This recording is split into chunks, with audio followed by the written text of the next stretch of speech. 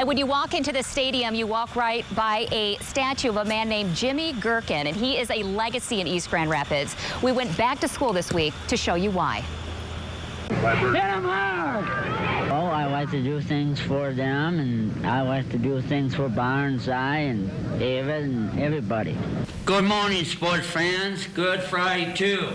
Among the blue and gold of Pioneer Pride in East Grand Rapids are symbols, reminders of a life that changed the community. Let's go get them blue. Our school district will continue to pass the legacy on Jimmy Gerken, not just today, but for years and years to come. Jimmy Gerken, to many known better by his nickname of Kabuki, has been gone for nearly 20 years, but his spirit is very much still alive in East. The impact that he had on our students, not just our students, but our teachers, our coaches, our community is something like no other. Jimmy was like no other. He never lived on his own, and his parents actually moved closer to the high school because that's where Jimmy wanted to be, and it's where he was all the time. It's funny, whenever I'm introduced to anyone, I'm always introduced as Jimmy's brother, Kabuki's brother. So that's also kind of special.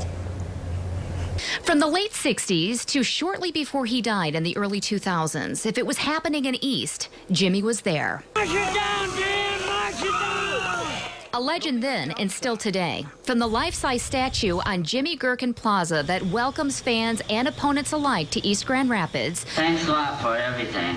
To the weight room named after him, to a wall in the hallway of the high school, reminding students to befriend, support, be happy, and appreciate.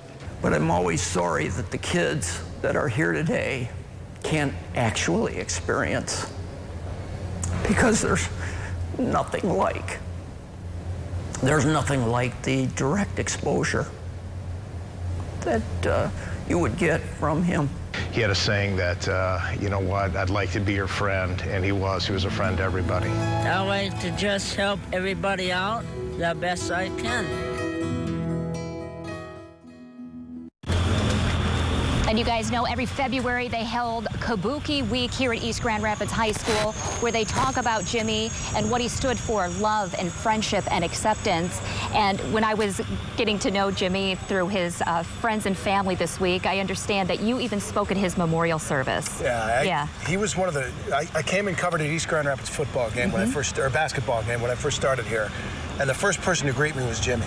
He was like, hey, you're the new guy. And then as soon as 13 came, he was off to that. Yep. But he greeted everyone. The friendliest guy. And I love that they continue with Kabuki Week, because that's a lesson plan, a great lesson plan for kids of all ages to learn. Absolutely. And so they do it throughout the East Grand Rapids community and the school system, and it's fantastic.